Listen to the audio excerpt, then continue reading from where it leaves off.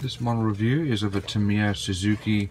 This is the 1100 1.1 liter, and it's a 1/12 scale model, and it has some painting instructions or alternatives here. Some very nice box art. Let's have a look inside.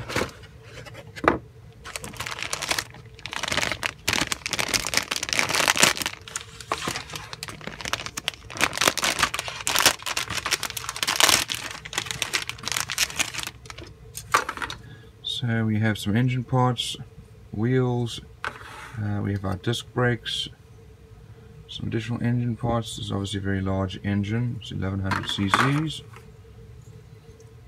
And we have some exhaust parts, the muffler, and some other parts here and there.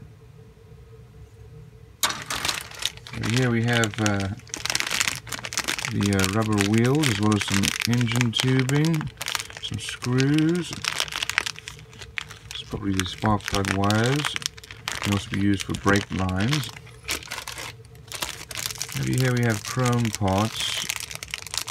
There are a few chrome parts here,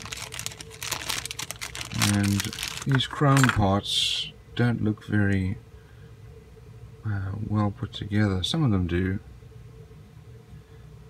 but this will probably need to be stripped down because you need to paint the inside black, and you won't be able to get black paint to stick to that.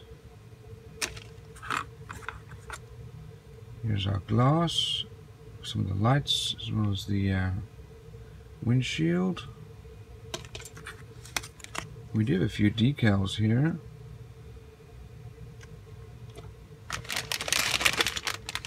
Let's look at our last screw here.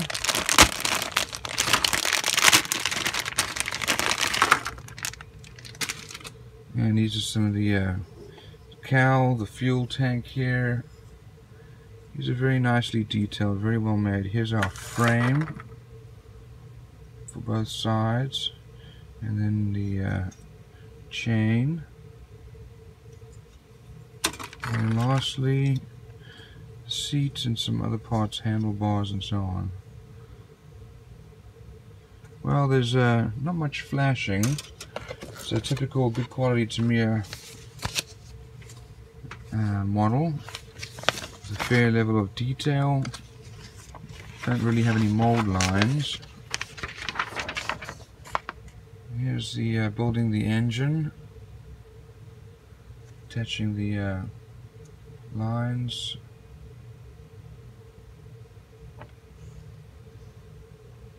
Putting the engine and rear fender inside the frame, putting together the mufflers and exhausts, putting together the rear arm with the wheel and chain.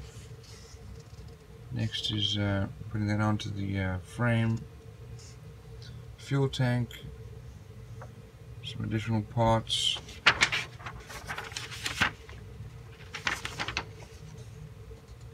Putting the front cowling together, putting it on the bike with the seats, front wheel being put together with the handlebars, and putting that all together with the rest of the frame.